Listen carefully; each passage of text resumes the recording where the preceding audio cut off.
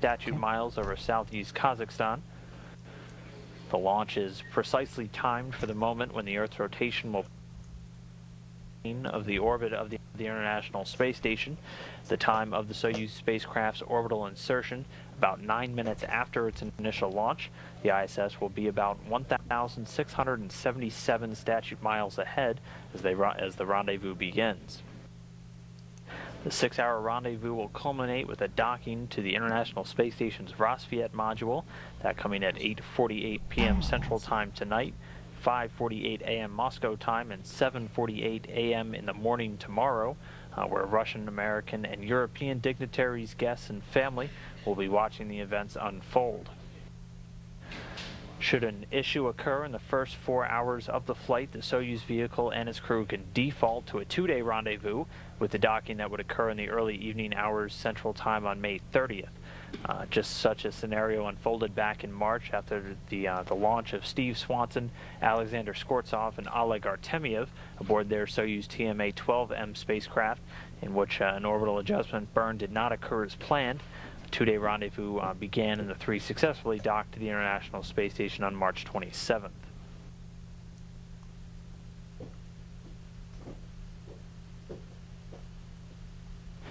And so, like always, we spoke with the crew members before the flight about their upcoming expedition, their careers preparing for the flight, and what they are most looking forward to. So we count down to launch, just about 24.5 minutes away now. Let's hear more from the crew in their own words. The new members of the International Space Station's Expedition 40 crew share an affinity for exploration on this planet. But they're also eager to take up the challenge of setting the stage for future exploration off the planet.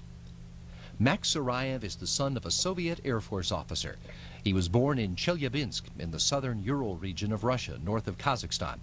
But his family moved all over the country during his childhood. All along, he intended to become a military pilot. The idea of becoming a cosmonaut was just an extension of that idea.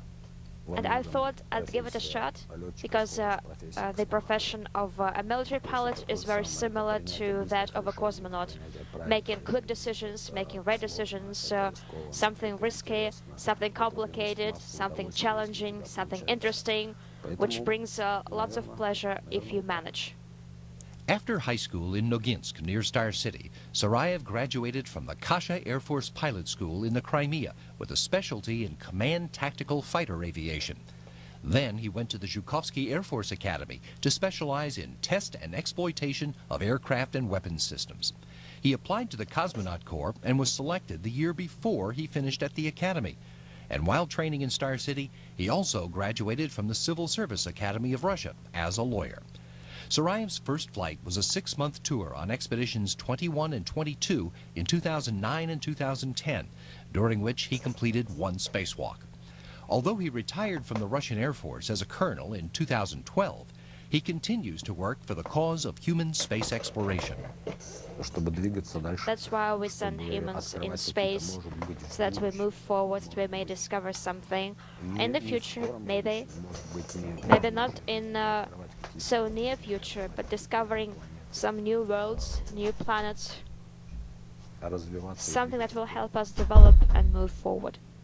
U.S. Navy Commander Reed Wiseman grew up in the suburbs of Baltimore, Maryland, far enough away from the city to be able to enjoy nature, learn about the world, and make the most of the freedom and encouragement he got from his parents.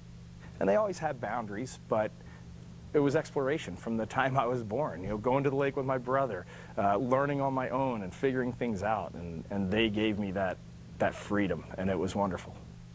Wiseman earned a Bachelor's of Science in Computer and Systems Engineering and a commission in the Navy through the ROTC at Rensselaer Polytechnic Institute.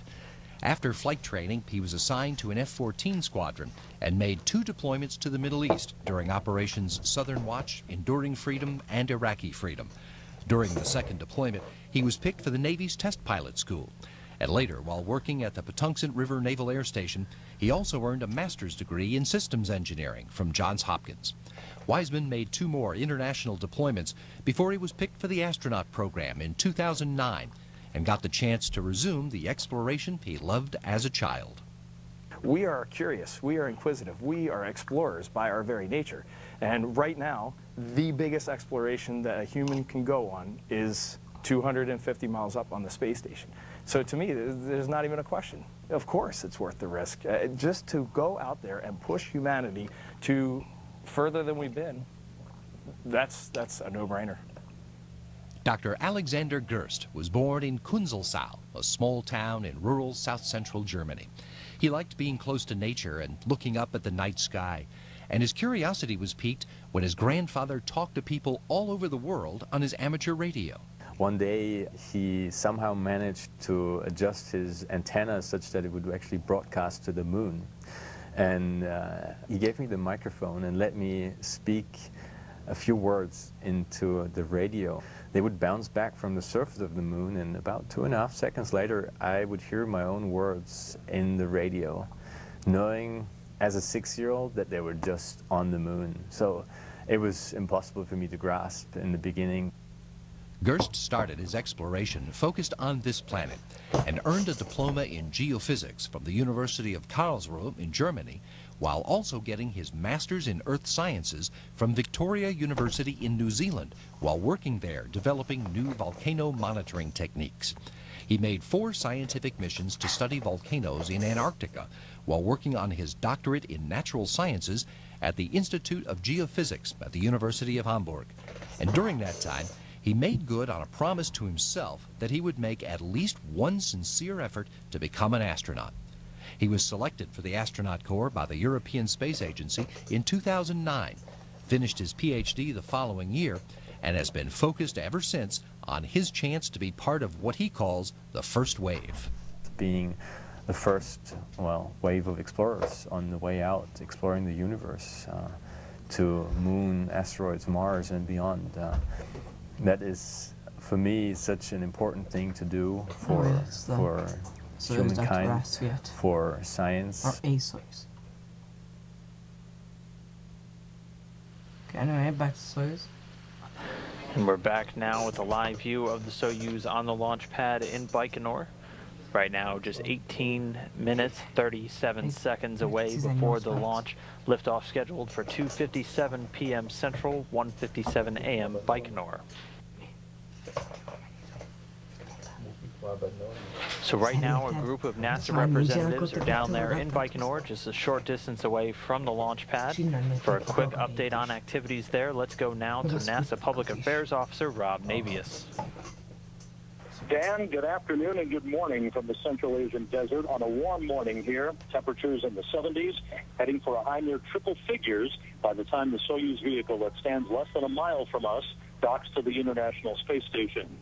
NASA is represented here for the second Soyuz crew launch of the year by Bill Gerstenmaier, the Associate Administrator for Spaceflight Operations, and Deputy ISS Program Manager Dan Hartman. A huge contingent of European Space Agency officials are on hand, led by their Director General, Jean-Jacques Dordain, as well as officials from the German Space Agency, DLR. After launch, we'll gather back in the town of Baikonur at a local hall, where a special NASA television feed will be set up, enabling us to watch docking and hatch opening, and for VIPs and family members to place congratulatory calls to the newly arrived crew members. Over the launch pad, starry skies. Off on the distant horizon, some flashes of lightning, but nothing to be concerned about on a perfect morning for launch.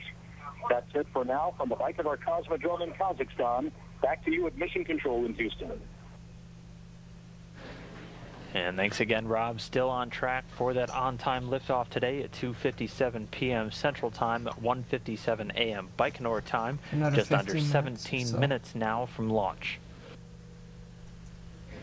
During the climb to orbit, tracking and telemetry is downlinked to ground stations along the flight path and is then routed to the launch control bunker near the launch pad in Baikonur and also to the Russian Mission Control Center just outside of Moscow.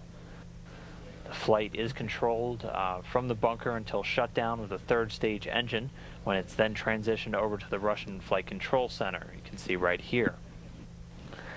Just seconds after the Soyuz reaches orbit, the vehicle's command and control systems will be activated. Stored computer commands will deploy navigation and communications antennas along with the solar arrays to begin collecting power for use by the onboard batteries in order to generate electricity for the Soyuz system.